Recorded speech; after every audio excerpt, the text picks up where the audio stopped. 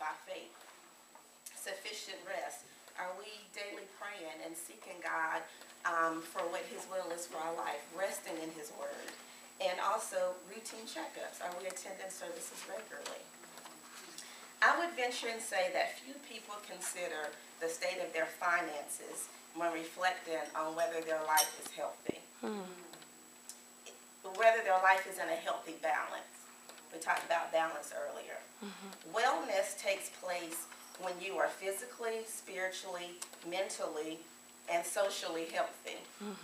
If any of these areas are off, then your overall health has the potential to decrease. Again, we just heard that. So I thank God for consideration on this morning. Amen. My assignment today is to share with you money matters. Okay? Now, why does money matter? And how does money matter? Money matters because anxiety and stress over finances affects our overall well-being. Many health problems are linked to anxiety and stress as a result of money problems. Marriages, we talked about marriages in the last session, and sometimes having a child or health issues can destroy a marriage.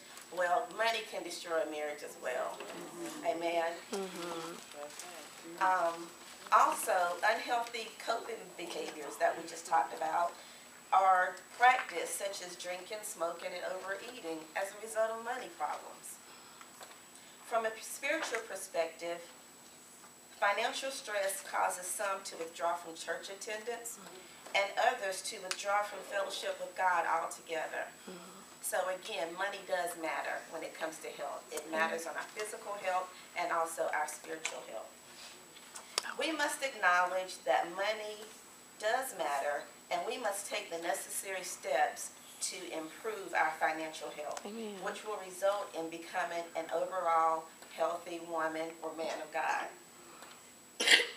So can I start by sharing a life-changing secret with you? This actually helped change my life. When it comes to money and being financially free or walking to financial freedom, more money does not fix your money problem. Amen. It doesn't. Amen. It doesn't. I'll say it again. Having more money does not fix your money problem. Because what happens? The more money you get, the more money we spend. Naturally, when we get more money, we don't tend, especially in our community, in the African American community, we do not invest the more money that we get. Okay, think about that tax income refund check that you get. What do we do with it? We spend it. And think about the things that we spend it on. Are we using it to pay off debt? Are we using it to invest into retirement? Are we using it to set up a college fund for our children? Or are we using it to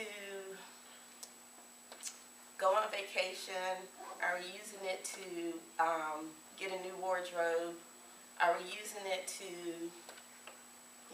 do other things? And not that those things are bad, but they have to be done in balance. Okay? Amen. Believe it or not, you probably make enough money right now to be financially healthy. You do.